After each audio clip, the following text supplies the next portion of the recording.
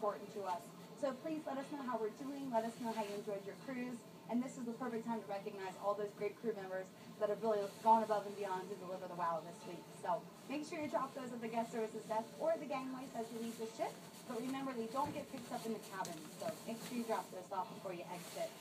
So that's the tip of the day. Now I have a couple guest stars that are joining me on the show today.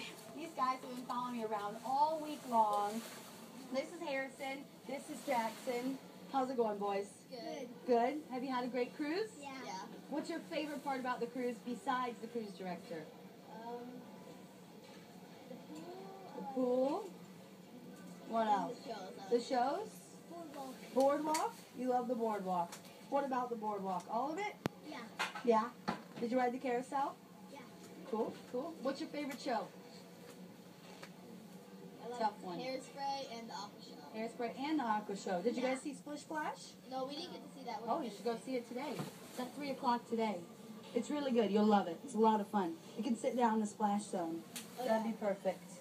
That'd be perfect. All right, well, do you want to say hello to your mom and dad out there? Any friends, family? Hi, Beaches, Hoffman, And who? Timberbrook. That's where Okay. we're all neighbors. Okay, perfect. All right, let's blow everybody a kiss. Mwah. Perfect. Thanks, boys. Thanks for joining me.